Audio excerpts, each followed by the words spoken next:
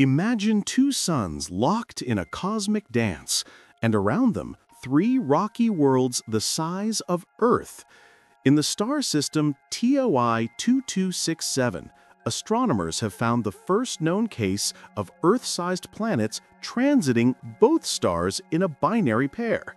Two worlds orbit one star, a third orbits its twin. This compact, cold double-star system was once considered too chaotic for rocky planets to form. Yet, here they are, rewriting the rules of planet formation. For scientists, TOI 2267 is a natural laboratory, showing how Earth-sized planets can emerge and survive in extreme environments. With future observations using the James Webb Space Telescope and other powerful tools, we stand on the brink of uncovering what these worlds are truly made of, their atmospheres, compositions, maybe even signs of habitability. The universe keeps surprising us, and our search for other Earths just got a bold new target.